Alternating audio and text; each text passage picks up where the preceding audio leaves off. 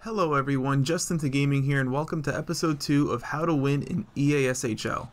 The first episode showed us how to use the space on the outside and behind the net for scoring opportunities. This episode will show us how to use cutting plays to take advantage of small gaps left by the defense for quality scoring chances. Just like last episode, I'll start with offensive tips, followed by defense, and end with goaltending.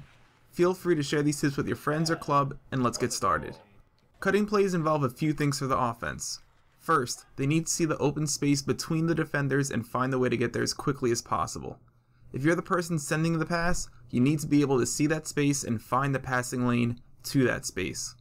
The second tip is always cut with speed towards the far post. Cutting towards the near post will give the player receiving the pass a very difficult angle to beat the goalie. Since he'll be receiving the pass towards the middle of the ice, this gives the shooter a better angle to shoot towards either post. Receive that pass and get ready to shoot because the defense is about to collapse. The most basic and effective cutting play is the give and go. This play is effective against teams that are very aggressive towards the puck carrier. Red sends the puck to Green and immediately cuts towards the net. Green is able to find the small passing lane and gets the puck back to Red as he beats his man to the net and scores. Cutting isn't just for the forwards. Defensemen can creep towards the net if the other team is collapsing. Taking the open space makes the one-timer closer, faster, and deadlier for the other team to stop. Yellow shoots an absolute rocket at the goalie and the puck still finds its way through. One last tip for the offense, these plays are much more effective if you have a righty cutting towards the right and lefties cutting left. Otherwise the goalie has an easy save based on the shot angle. Defensively, everybody has responsibilities. If you're covering the passer, you either have to pressure the puck carrier immediately and knock him off the puck, or get ready to block the pass. If you're covering the cutter, don't get beat and get ready to poke or intercept the incoming pass. As a team, when the puck is down low, most if not all should be collapsing. A pass to the point would be very difficult from behind the net. For goalies, your chance of making the save will most likely be determined by how you react before the puck is even passed. If the puck carrier is in the corner or half boards and you see somebody else cutting towards the net, start preparing for that pass.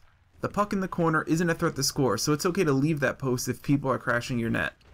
Holding that post until the last possible second will make it difficult to push yourself to where you need to be to make the save.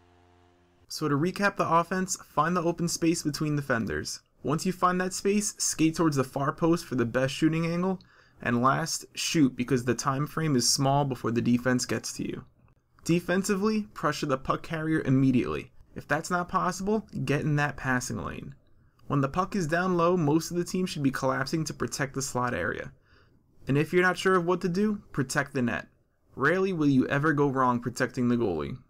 Goalies need to be able to see skaters cut towards the net and prepare for a quick centering pass.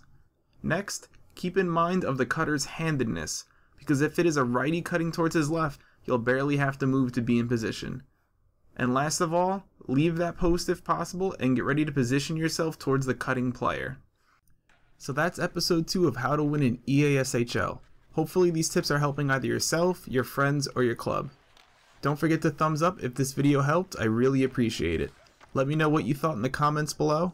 I'll leave my Twitter handle in the description if you want to stay updated on my channel, or just want to chat about EASHL.